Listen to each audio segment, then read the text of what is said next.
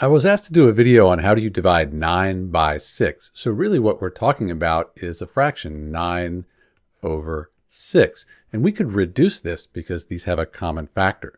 So if we divided 9 by 3 and then divided 6 by 3, and 3 over 3 is just 1. So we're just dividing by 1. We don't really change anything.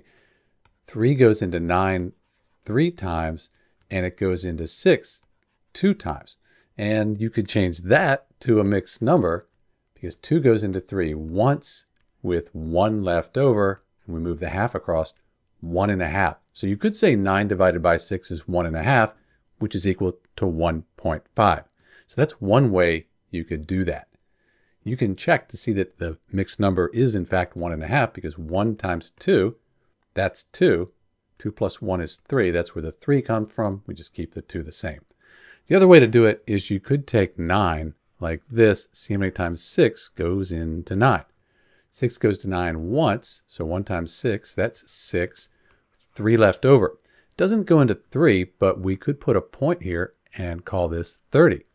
Now 5 times 6, that gives us 30. We subtract, no remainder.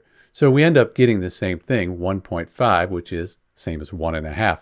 So either way you do it, this might be easier, but this also works. Same process, really. This is Dr. B dividing 9 by 6. The answer, 1.5 or 1.5. Thanks for watching.